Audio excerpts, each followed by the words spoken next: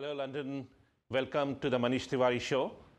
This afternoon, we have someone with us who's a very distinguished educator who has also been for a very, very long period with a global organization called Amnesty International. Most of you would have heard of the organization. As one has said, it has been at the forefront of human rights activism, standing up for the weak and the vulnerable and minorities across the world.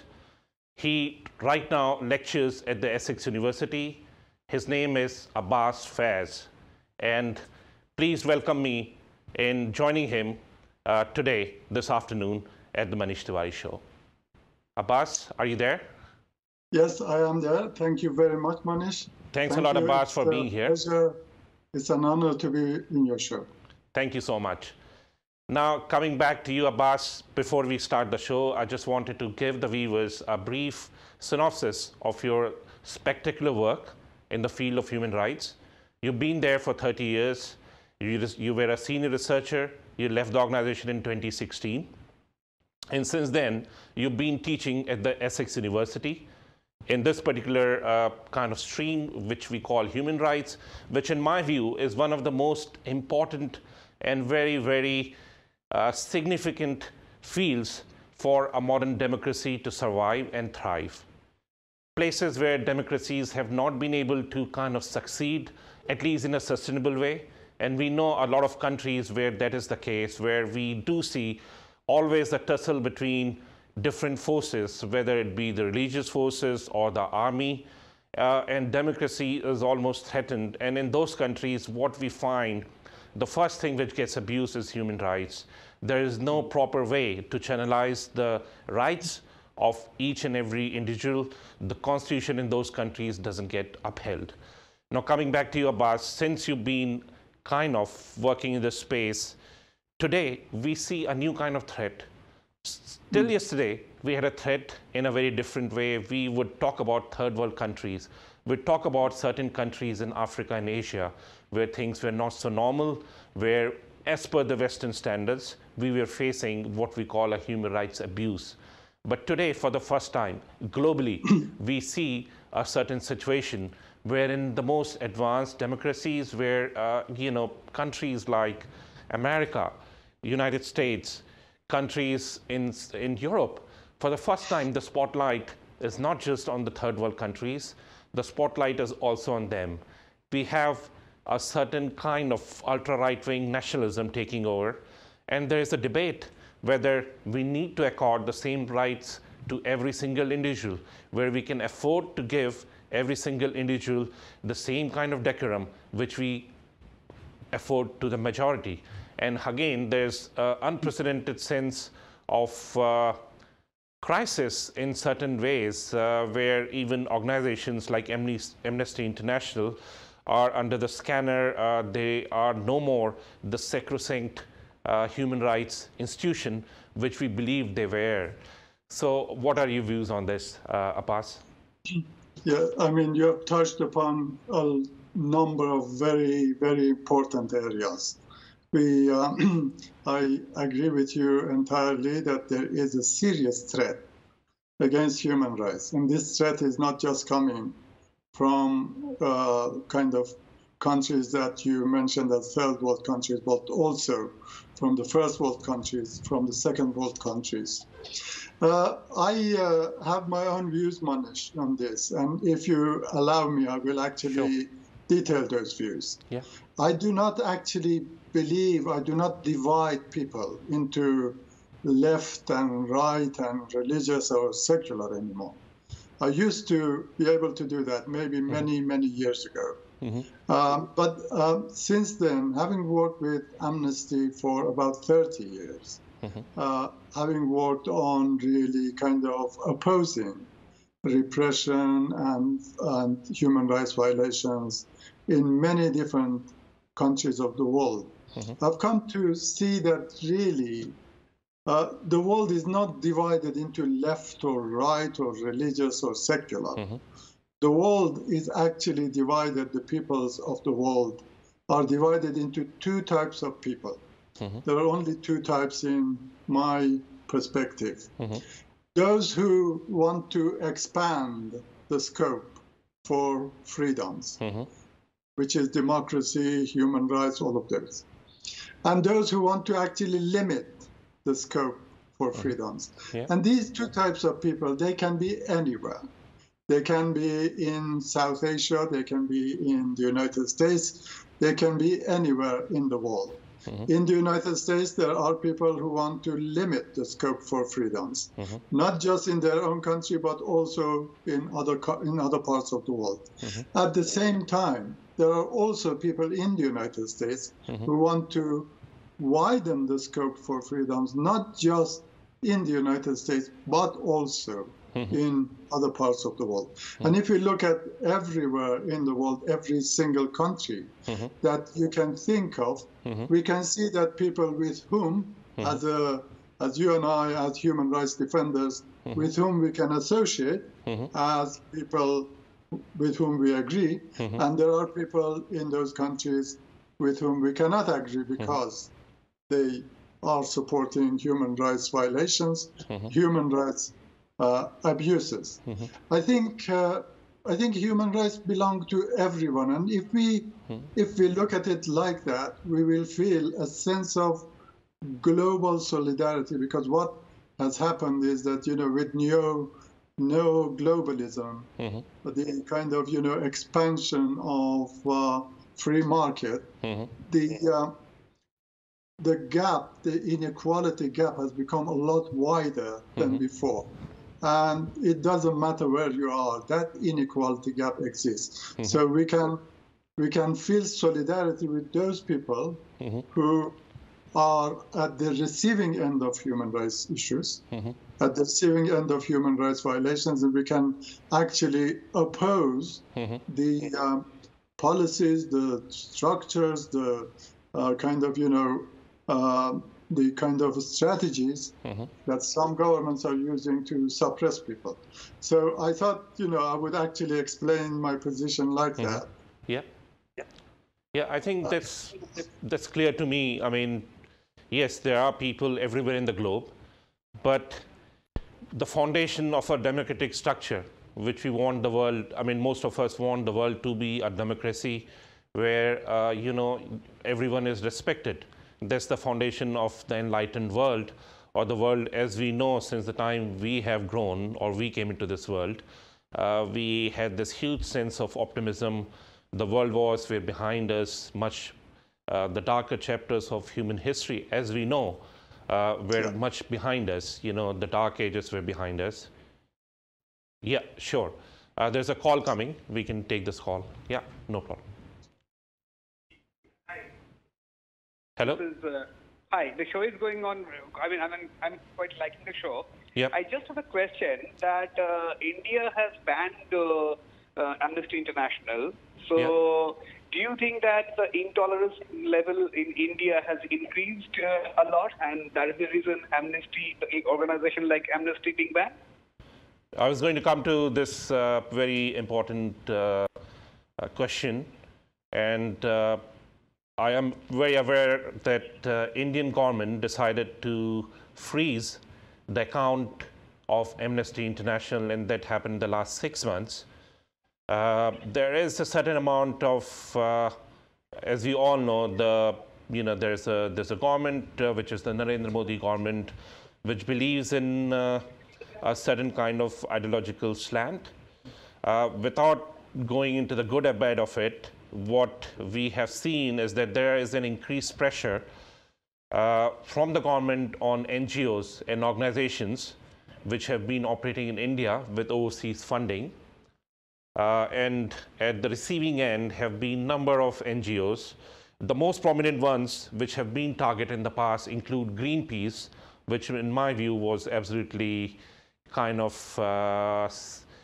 sacrilegious. I mean, what can you expect Greenpeace to do but only protect nature and environment?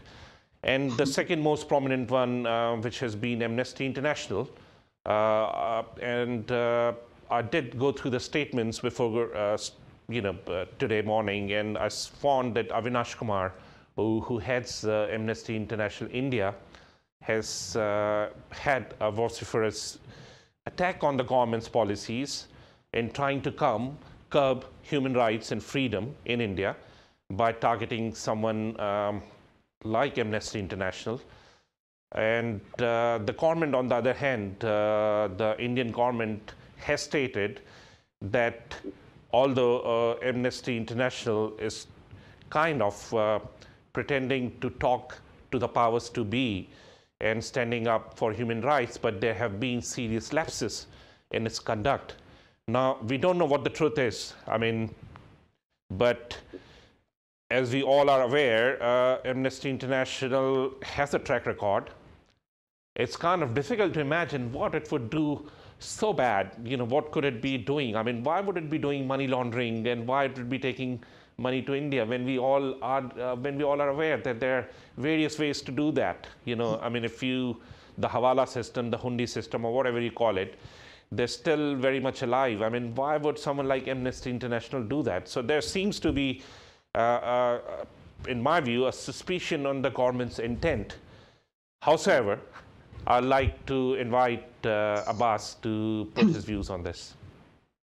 I'm really disappointed because, I mean, I do not work with Amnesty anymore. I've worked with Amnesty in the past.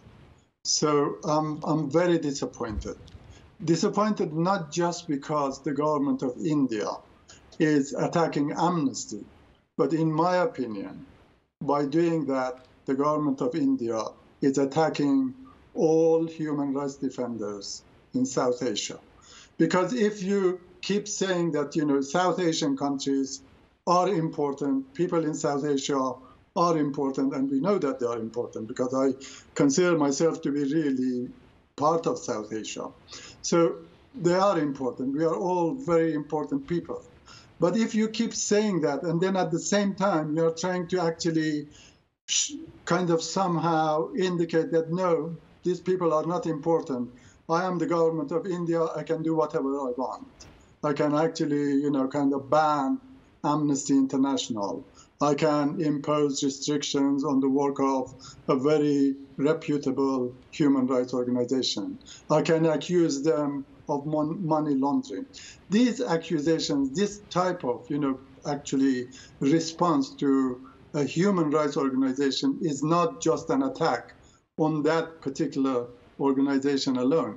I think it is an attack on the hopes and aspirations that many people have in South Asia.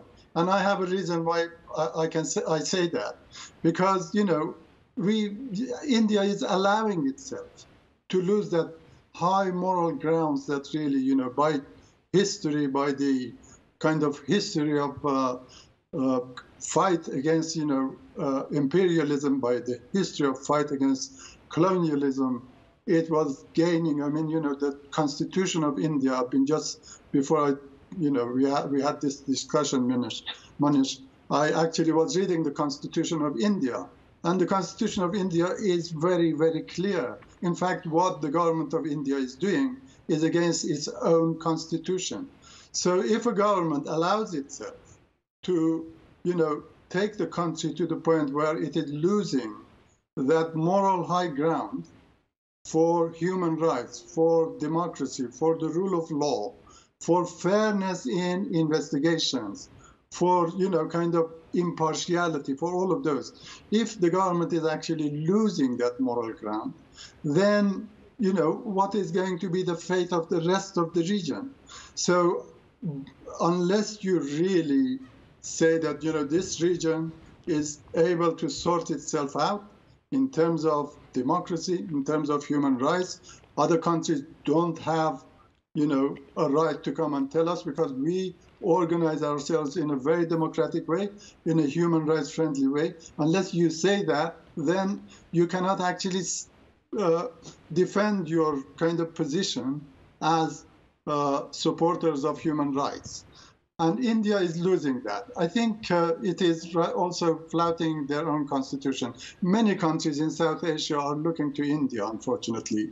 And when they see that, you know, India is flouting its own constitution, other governments in other parts of South Asia think that, you know, they are justified also, as we know, and I'm not going to name names just today, many of those countries are doing exactly the same. But that is really my position. In your second question, I do not actually know the details of what has happened. What I know is that when I was at Amnesty at that time, and I'm not talking on behalf of Amnesty, I'm just expressing my own kind of experience of this particular situation.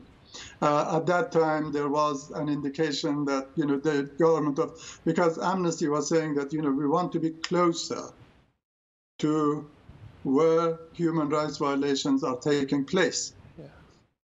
And the closer that you are, the closer you are to the people, then it's not like an organization that is talking to people from London. It is, talking to people from the countries in which they actually live.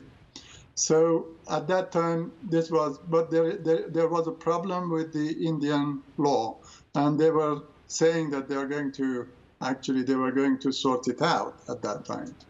And that problem was with their, I don't know what the law actually is called, something to do with foreign contribution.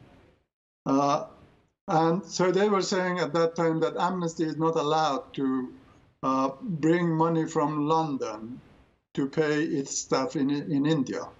So you can only pay your staff in India if you raise the money from inside the country. But that really, my understanding, I could be wrong, but my understanding is that that was sorted out. They allowed Amnesty to take money from outside the country. But that was until, they were trying to bargain with Amnesty at that time. Unfortunately, Amnesty didn't accept that. So at that time, the impression that I had as an interested person, I wasn't part of any negotiation whatsoever, but the impression that I had as an employee of Amnesty was that things had got sorted out. But, this was the case, and there was no serious problem until Amnesty began to talk about issues that nobody else was able to talk about. Can you list those issues? What were those issues related to India, which Amnesty was talking about? Well, I mean, the kind of amendment to the Constitution which allowed certain people not to seek asylum in India, for example, that is one of them, and nobody else is, because when really you are a government that kind of don't bother too much about human rights, then journalists and media, of course, in India they are very brave and they are very robust, but at the same time they are under a huge amount of pressure. So it is left to an organization like Amnesty International to raise those issues. So there are many other issues. Amnesty, from the statement that Amnesty has issued, I found that they have been giving evidence to some other organizations, international hearings about what is happening in Jammu and Kashmir. Yeah. And Jammu and Kashmir, the government of India doesn't want anyone to talk about that. But a human rights organization cannot just keep quiet about that, because they have to actually discuss that. So, but that doesn't mean that, Amnesty or other human rights defenders who are talking about Kashmir, who are talking about the situation there, it doesn't mean that they agree with, violence taking place and they are supporting, any special movement. That is not the case. In fact, Amnesty doesn't support violence. Yeah. No human rights organization can support violence. But what they are saying is that, people should not be tortured. People should receive a fair trial if they are arrested. The fair trial should be based on, principles that Indian government, Indian state, if you like, because there's a difference between a state and government. A state is something that continues. Government is temporary, comes and goes. I mean, we don't know. After Modi, we don't know who is going to be the government in India. So governments are obliged to accept the commitments that have been made by the state. The state of India will continue. The state of Bangladesh will continue. The governments in Bangladesh and India, they come and go. So the government in any part of the world, Iran, Saudi Arabia, Burma, wherever you want to call it, the governments in these parts of the world, they are actually coming and going. And they are obliged to put into practice the commitments that the state has made. And the state of India has made a lot of commitments about human rights. Can I just interrupt you there? So coming back to, the Indian legacy, I mean, you do know about Mahatma Gandhi and, the kind of stance he took even against the British government. And that was at a basic level, reciprocity of the goodness in the other person. So even though India was under imperialistic rule, Mahatma Gandhi in his whole life never made an allegation against the British based on those kind of beliefs that they were the evil. In fact, he went out of his way and supported them from time to time. And so the Indian democracy is founded on those principles where the other is not seen as the problem. The problem is with the situation, with how things have been dealt with, or with the powers to be. And that Gandhian legacy was carried out by the Indian political leaders, and at least in the formative years, in the years of Nehru and so on and so forth. And then we had a very positive development from India in terms of non-aligned movement, which was there as the bedrock of Indian democracy, where it tried not to align with the overarching forces of capitalistic world, tried to create a neutral path. It succeeded or didn't succeed, that is not for me to say. Obviously, India was also closely identified with Russia, and so on and so forth. So there has been a certain kind of history, and Indian rights, Indian human rights movement has got that credence. The state and the religion are at, or at least till now, they were at arm's length. The state did not meddle in certain things, in certain situations. And you had some very strong civil rights institutions in India, which kind of continue to do the good work. But I do see that there is a certain amount of now a question mark, a threat. And it's also coming from grassroots levels journalists. A lot of them feel the heat, the amount of trolling which goes on in media in India whenever someone goes against the populist views is unprecedented. I mean, you have like an army of trolls which will take down anyone. So if you were to say something which is not in sync with what a certain section of society wants to hear, you definitely will be abused, and there's no law against that. So we are historically at odds, so you just can't raise your hand and stand up and say your views. You are almost subject to a mobocracy. Yeah? We will address these questions. We're here with Abbas Faz, who has worked for 30 years with Amnesty International and now is a lecturer at Essex University. He teaches and works in the space of human rights. And as we discussed today earlier in the show, we have a crisis, a huge global crisis. Abbas, I did talk about what's happening in India. I mean, the situation where you have a certain kind of mob taking over, which is kind of dangerous. And to be honest, no one wants to face that. You have everyone from the big actors like Shah Rukh Khan to, big journalists facing the heat. They say something and suddenly they have huge amount of abuse coming in terms of this digital trolling. And you're made to believe that there is a side, there is a vicious, vociferous, mob out there, which is there to get you, and you dare not cross the line, dare not say something which they don't want to hear. And on the other side, you also have these kind of forces in Bangladesh, in Pakistan, and in this whole kind of South Asian, if I can say, the quasi-democratic nation states we have. I mean, India, by at least so far, has managed to uphold, unless you count the few aberrations in the last few years of lynching and all those things which have happened. But by and large, there has been a balance, check and balance. But we do see increasingly in countries like Pakistan and Bangladesh, where suddenly the mobs have more power than ever. I mean, a mob dictates in Bangladesh who they want to punish and who they think has gone against the Sharia or the law or the Islamic State. And so it has happened in Pakistan, where they decide to do something and the state intervenes later. The state seems to be almost powerless. And how do you see, I mean, there's one issue where the governments are trying to control and nudge out someone like Amnesty International, which stands up for the weak, for the vulnerable, for the minority. But on the other hand, you have motivated mobs, which are kind of carrying out the act first, and the governments are literally powerless. I mean, how do you balance the situation? Where does, and that's where somewhere I think there's a bit of resentment against organizations like Amnesty International, because people stand up and say, hey, where were they when this was happening or that was happening? They didn't kind of, stand up or walk in there.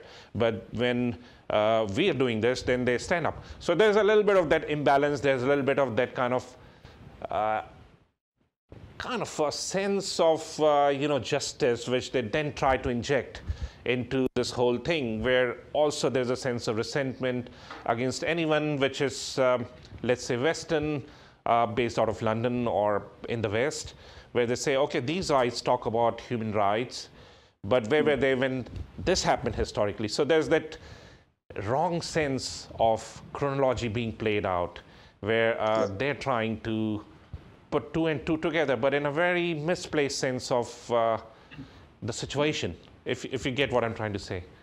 Absolutely, Manish. You are absolutely putting your finger on a very, very important issue. I personally believe that it is important to bring any authority to account, to be able to question authorities who are taking a higher ground to, and ask them questions about their conducts. And really, I would be the first person to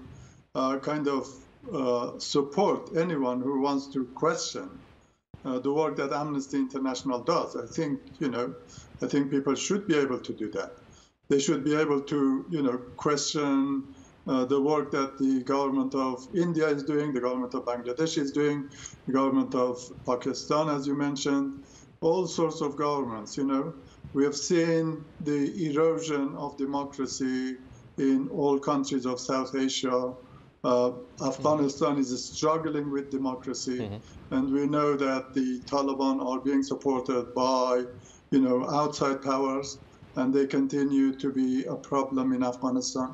We know that Pakistan is, the kind of army in Pakistan has a lot of power, and there are allegations that it interferes with the political situation there. In Bangladesh, we have seen the erosion of democracy day by day and year by year. In Sri Lanka, we have a serious problem there.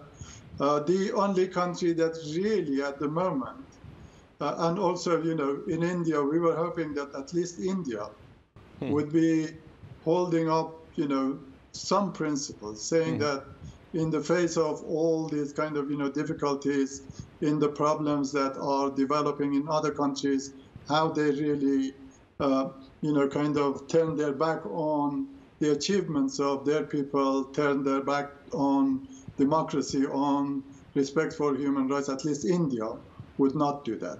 So I personally thought that, India would be standing up against any effort to erode those principles. The only other country that really, and because I've been, closely engaged in the development of democracy and respect for human rights there, is the Maldives. It's a small country. For the time being, really, if you look at it, in the entire South Asia, we just have the Maldives. And it is caught in between two kind of regional powers. One is India, and the other one is China. So both of those, they want to impose their system of not just the economic and global and trade system, but also they want to impose their political system on this country. And of course, China was doing that in the past. They've come to their senses now. India was supposed to be like the kind of, light of democracy in the region, it is losing its force. And Manish, it is very important for me to also mention this because when I've been talking to my other South Asian colleagues, they seem to not be fairly aware of this particular issue. The analysis that I get from places like, for example, Chatham House, all sorts of other organizations who are very seriously looking at the global power structure, the analysis that is coming out is really that the United States and the West are somehow becoming less powerful than they were in the past. So in a situation like that, it is very important this is important. Why is it important? It is important because we've got to understand that if we don't do anything to change the situation for more respect for human rights in the countries of the region, other countries, even if they kind of have the will, and there is a lot of suspicion that they may not even have the will. Even if they have the will, countries of the West, they will not be able to do anything. They will not be able to do anything for a number of reasons, because the West has no longer got that kind of economic foothold in Asia. It has been replaced by another superpower, so kind of a nation superpower. There is this kind of policy of looking east, which means that we kind of open up to you, China, and if if we open up to you, it's got for governments in South Asia especially. If we open up to you, China, then there's a lot of advantage for us. One advantage is that we can do whatever we want.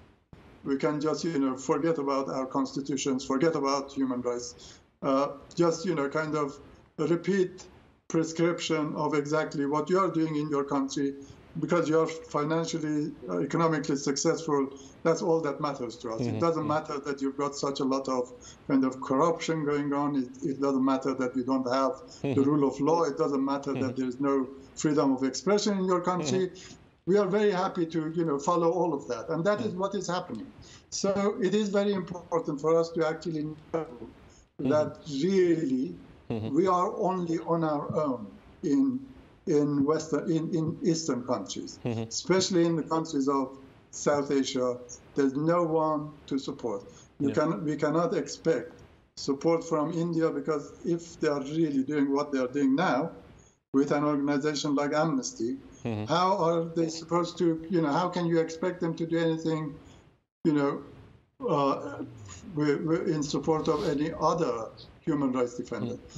The Western countries won't be able to support, because one reason why Trump is so kind of inward looking is not just because suddenly he is. I have a lot of reservation or serious concerns about some of the statements that Trump has made, but it's an indication of what the country is feeling at the moment. It is the fact that the country is feeling that they are losing their power globally, so they are trying to kind of strengthen, and that is not going to work anyway. Strengthen themselves, kind of internally. So that is what I'm trying to say. The assumption that kind of there is a fight against the Western countries now, this is also a misplaced one. Another issue is that development. Manish, if you do stop me if I'm talking too much. The other one is the development of what people call populism. Populism is what we've got in Hungary, what we've got in kind of North Korea, what we've got in Iran, what we've got in what we had in Britain, during the Brexit period. The way that, for example, Boris Johnson was saying, we are going to save our country from the clutches of the European Union courts, for example. So this is populism. And that populism has been always the case in the countries of South Asia. But now it is even actually more so. So we were hoping that at least a country like India would not be succumbing to that. And I don't believe that it will be long term. I think, I think the essence of India is democracy. As I said, the state stays on, the governments come and go. So I still have a lot of hope for India. Yeah. No, thank you so much. I think you made very, very important points. And thank you for your optimism as well, that we need to see India as a resilient democratic nation for the whole region, for the region's stability. And also what you pointed out, what's happening with China. I mean, there's this whole kind of pandering to the Chinese money, because it makes the government bring in some money, makes them look that they're doing something for the betterment of the economics of the country. But in effect, what they're trying to pander to is a rogue nation. I mean, I'm using a very strong word here, but the Chinese policies has almost kind of subverted itself to supplying money with one hand and taking the country in its grip with the other hand. So it's very dangerous. It's far more dangerous than what we had in the old days of Cold War with Soviet Russia. And I don't think the governments have been clearly able to see that, other than using it for their own agenda, like Trump has done that, calling the virus China virus. I mean, that kind of, again, a very populist kind of subversion of the fact. But there is a real and grave danger with China, with its influence in countries of Africa. You said Maldives, but also in closer in the subcontinent, Pakistan, where again Imran Khan has overtly kind of supported the Chinese regime, but played down what has happened with the Uyghur Muslims, for instance. And somewhere, like, we see that kind of narrative, which is supported again by the media. So the media also has been kind of taken over. It's playing, what the government is saying is playing second fiddle to it. And we have a serious risk. And now when you see what happened in France and the response from, some of the people in Pakistan, it's again I'm not saying they're not supposed to respond, but the kind of responses we're seeing is very populist and veering towards a dangerous nation state, which is capable of saying and doing things which goes against the ethos of a democratic, open society. So you have all this real risk emerging. I'm going to address the elephant in the room, which is basically a lot of the situations seem to be coming from the fear of, what has happened in France. Like, you have this person who goes against the nation state policy of liberal and kind of, right to express themselves, whether it goes against a certain religious institution. So they would do that against any church, and in this particular instance, it went against the Muslim church. So there is this whole kind of basic conflict which is happening, which we have seen here in most of the Western countries. And the way to address, I mean, Britain has addressed it in a very, I would say, successful way, because multiculturalism, unlike in many other places, has been reasonably successful in the United Kingdom. Over the period of time, it has kind of created that dialogue. In spite of a few instances of whatever you call it, there has been a reasonable dialogue. You don't see that kind of antagonism here. Muslims in every part of life here in the UK are very much enshrined there in the Conservative Party, in the Labour Party, and everywhere else. And they have a voice, and I don't think there is any systematic erosion of their rights, possibly. However, we do see some kind of themes emerging wherein there is a conflict. One of the conflicts has been with Amnesty International, where Geeta Sehgal, who resigned, I think last year, based on the fact that Amnesty was not heeding to her views and was playing, I think if I'm getting the name right, Beg, who was there in Guantanamo Bay and who was supported by Amnesty, and who kind of very fairly talked about what the American government was doing to inmates in Guantanamo Bay, but went a bit ahead, wherein he was pushing his jihadist ideology and was kind of misogynistic in his views and was very openly against women. And Amnesty kind of accepted his views or kind of was seen to be kind of playing it forward. And Geeta Sehgal, who is renowned kind of human rights activist, has been with Amnesty for many years, has got a lot of credentials because she worked with the Southall Black Sisters as well in the past, and actually is the daughter of Nayantara Sehgal, who was sister of the first Prime Minister of India, Jawaharlal Nehru. So you have this kind of conflict coming up in an organization like Amnesty, here in the heart of the Western democracy, here in London, of all places. And you have this kind of very conflicting view emerging, which makes me question that is there something gone wrong? Is the Western liberal stance somewhere slightly subverted, or is not able to call a spade, or has kind of been compromised in some way, wherein on one hand they definitely want to support the weak and the vulnerable, and very commendable for that stance, and we all need to support it all out, but somewhere they're getting this kind of state of confusion where they have to accept someone who seems to uphold jihadist views as panacea to the Western problem. So what do you think? Where are we? Is something not going right? Absolutely, Manish. I think that episode is a scar on the conscience of Amnesty, on the conscience of a lot of us who were working with Amnesty at that time. And I do feel that, Amnesty did not actually deal with the issues that Geeta Sehgal was raising at that time. And I do feel that, that was a shortcoming on behalf of Amnesty. And that shortcoming was kind of, it was at the time when the structures of the organization had been reshaped by the then Secretary General. I mean, the episode actually took place after she left.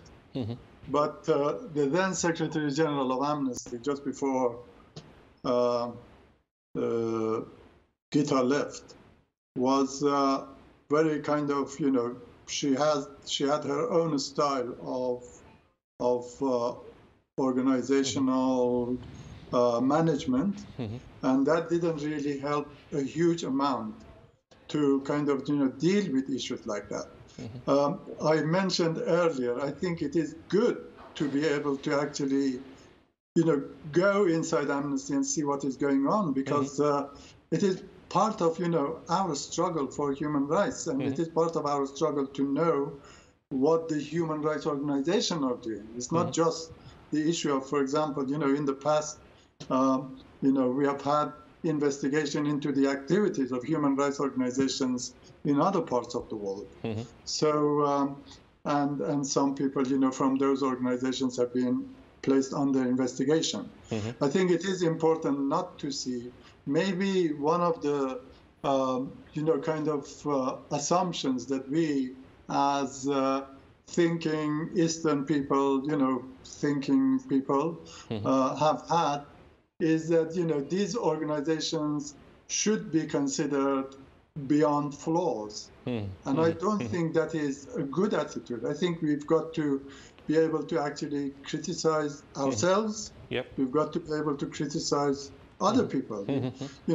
I mean, I've been telling, my students that really, the first person that you've got to criticize is your lecturer. Am I actually giving you what you need to know, and that sort of thing. So it is good, and I think the very fact. Now, let me just say something. Amnesty is kind of like any other institution, like any other organization, like any other government, if you like any other grouping. It is a balance of so many different forces. So many different attitudes, so many different expectations, and so many different approaches. There are people who, kind of consider, kind of Western principles to be supreme. There are people who actually are completely opposed to that. And that is great because, an organization that has that level of interaction. There are also people who, for example, I remember years ago, many years ago, this is like kind of 25 years ago, I took a film crew with myself to Pakistan, and then I went to Afghanistan. At that time, I was working on those two countries. So the idea was to investigate the human rights situation there. And I had a very young, very English, if you like, cameraman with me. And he was fascinated by, kind of the, he was really fascinated by what the Taliban were doing. And I just asked him, I said, look, I'm not trying to stop you. It is great that you are fascinated by, the kind of material that you're dealing with. But can I ask you why you're so fascinated? And then immediately he said, look, this is pure Islam. Yeah.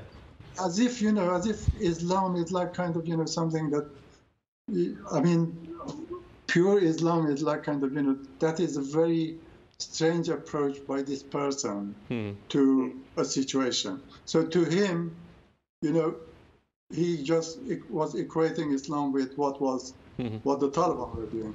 Whereas we know that, Islam is really an interpretation that many different Muslims have. So what interpretation of Islam are you going to accept?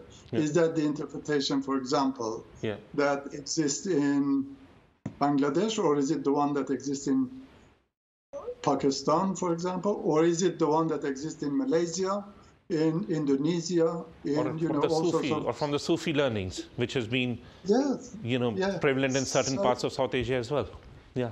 So, these are all the different type of investigation, the different type of kind of, the different type of interpretations. And unless one knows about these things, people think that, Islam is just one thing.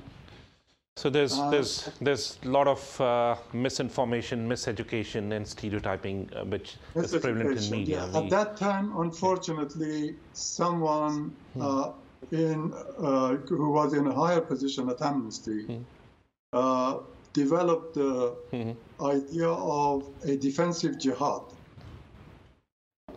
And that didn't go down well with many people in the organization. From what I understand, was that he actually retracted that.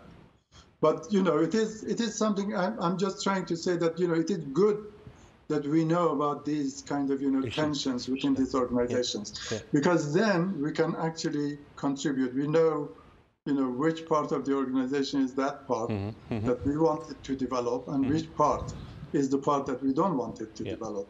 And that is in every society. In societies, there are forces, there are, there are racist groups, there are, also groups that are defenders of human rights. So, it depends, which one do we want to really kind of associate ourselves with. So, in a way, I don't think it is right to kind of see Amnesty as just one single entity. Amnesty is a combination of many different forces. Let's hope. And one reason why we were, thinking of, at that time, I was part of the process, of really moving Amnesty to Asia. So the Asian Department of Amnesty should move to Asia. The African Department of Amnesty should move to Africa because of all of these things. Because, so that the people who are working at the organization, they are exposed to people who are actually in the field, to the views, to understanding, to interpretations, and all of that. Very important point, Abbas. But we're coming to closure. I think I'm getting the signal that we are running out of time. So let me again say it was such a pleasure to speak to you. And I wish there were more people like you. I truly wish that there were more people like you who took upon important issues and causes like human rights. Unfortunately, in our striving towards material welfare, and even in South Asia and many parts of the world which are relatively poor, there's a whole emphasis on doing things which are economically viable, and there's not enough movement, not enough kind of, I would say, impetus to learn, study, and kind of, sow the seeds and kind of lay the foundation of a better society. That's something which has been, in a way, societies have ignored, and the political forces have kind of taken advantage of that, where a lot of political forces are emanating from strata of society which is not well informed, well educated, and we have a situation. And here in the United Kingdom, like you said, what happened during Brexit, it's if I could say that in hindsight, it was people's fears playing up and down and making them motivated, and some smart captioning and advertising could motivate and bring the fear in them and make certain calls. So without being judgmental about it, we do have as a society to place a higher emphasis on social and fundamental values. One of the most fundamental rights which we as human beings have, human rights, and the right to express freely and to have our own belief and to live in accordance with that peacefully with others. So that is something very, very fundamental to every healthy society, on which you have then can build a sustainable and long-term economically viable society. So thank you so much. It was a pleasure talking to you, and welcome again to the Manish Tiwari Show. Hope to see you in future. Thank you. And thanks, London, Thank you for very being much, here. Manish. It has been a pleasure being here. Thank you for inviting me. Thanks a lot. Cheers. All right, viewers. So here was the first opening episode of the Manish Tiwari Show. We'll be here again every Saturday. See you again soon. Bye.